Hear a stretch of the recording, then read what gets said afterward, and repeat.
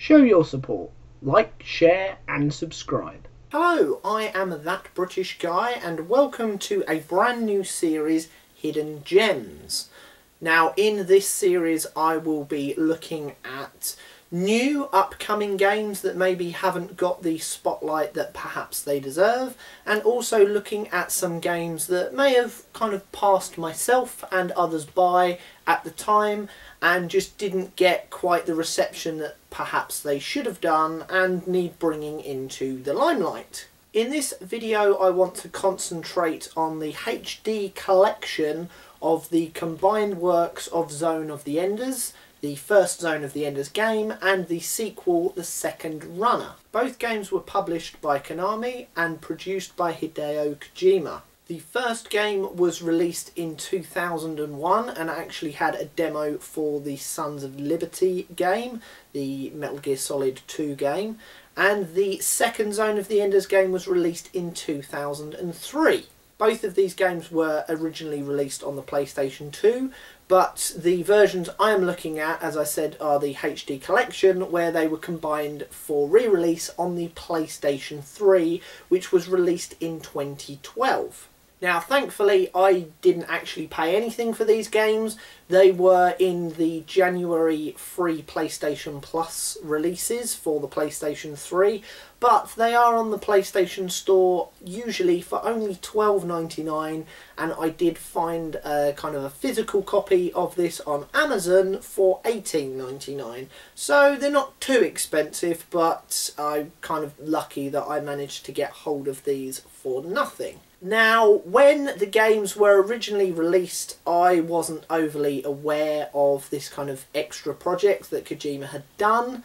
The first game actually sold very well at the time, mainly because it had the Metal Gear Solid 2 demo. The reception to the game was okay, which obviously spawned a sequel, but the sales for that kind of dipped. In the first game, you control a character called Leo, and he pilots what is called an orbital frame called Jehoti, which is effectively a giant mecha. Think Japanese anime here. In this game you are tasked with kind of moving around the city that you're in and delivering this orbital frame to your contact Elena. And while you kind of go through that, there are various civilians to save on the way and other mechanical foe to defeat.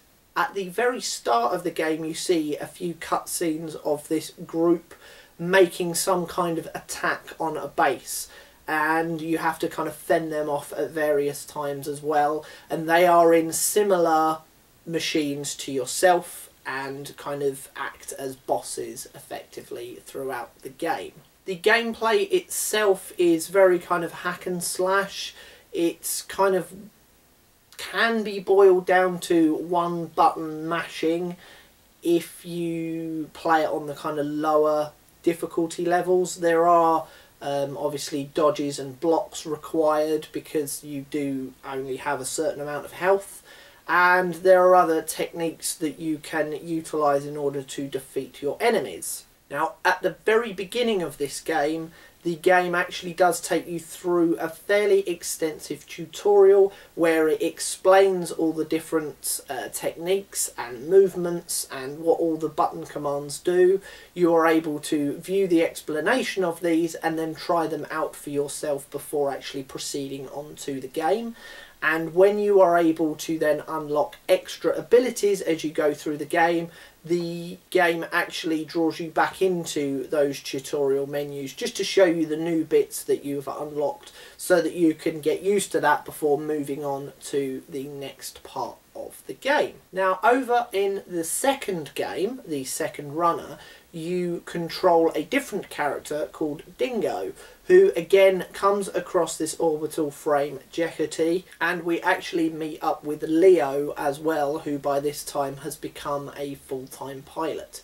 Now, the second game was released 2 years later and quite coincidentally is set 2 years after the first game as well, and they have kind of gone out of their way to refine and polish the mechanics just to make it that little bit smoother and play a lot easier.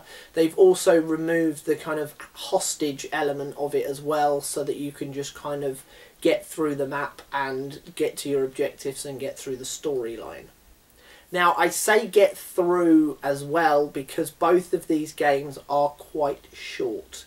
Sort of around 5-6 hours-ish, really. And that was its main criticism when each one was released. Obviously, with both of them being bundled together, they kind of fit together to make one overall game, which is slightly better.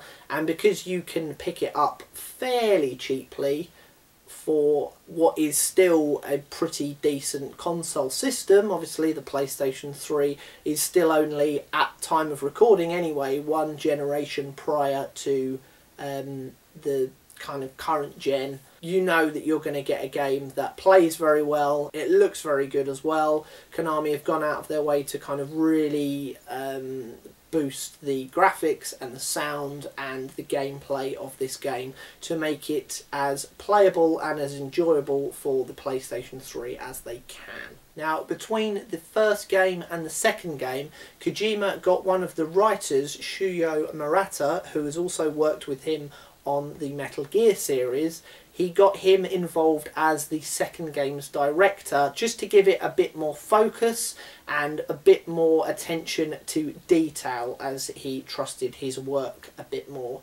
Another name that has cropped up with looking at these games as well is Yoji Shinkawa, the art director for the Metal Gear Solid series. He also worked on the character development and the artistic side of the Zone of the Enders games as well. The games themselves were pretty successful over in Japan, spawning a short anime series. And if you, like me, are quite a big fan of the Metal Gear Solid series and Hideo Kojima as well, and are kind of waiting with bated breath to see what Death Stranding is like, this is quite a nice little distraction if you haven't come across this game or these games yet in your collection, to just try them out and see what other things were bubbling along in his mind with the same sort of team that he was working with on the Metal Gear Solid series. Overall, the collection definitely gets a thumbs up from me. I would happily have paid the $12.99 that the PlayStation Store is asking for this game. I think that $18.99 on Amazon may be a bit of a stretch, so if you can get hold of the game for under £15, then that kind of sees you the right side of value for money, in my opinion. One thing I will say though is don't go into these games with a Metal Gear Solid mind frame. They are very, very different. They are also very Japanese in the way that they are presented and in kind of the gameplay that you get and the themes and everything involved with the game, but they are still very enjoyable nonetheless. And obviously if anime and that kind of thing is really your go-to, then I would highly suggest checking these games out and giving them a try. So they were my thoughts on Zone of the Enders, the HD collection for PlayStation 3. Please let me know what you think of the game or games, if you've played one or other of them on any platform, in the comments below. Please support me if you can by subscribing to the channel and giving this video a like. I have been That British Guy, and I will see you very soon. Goodbye.